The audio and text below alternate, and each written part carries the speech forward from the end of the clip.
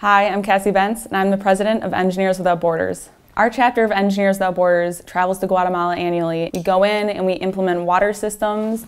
Probably the best experience ever was when we saw water come out of the tap stands. We were all just so happy. We all just started drinking the spring water. It was the craziest moment ever, but it was just so blissful and so happy. Honestly, to know that your work actually works, that all your calculations, all the time dedicated, staying up until 3 a.m. in the morning when you should be doing homework, that all those calculations actually worked, and that you brought water to someone's house who have never seen running potable water before.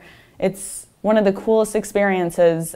I'm beyond happy with the journey that I've taken here at UWM and with Engineers Without Borders. It's changed my life, changed my outlook on life, and now all my friends come back and they look at what I'm doing, they look at UWM and they're like, wow, this is honestly an amazing city.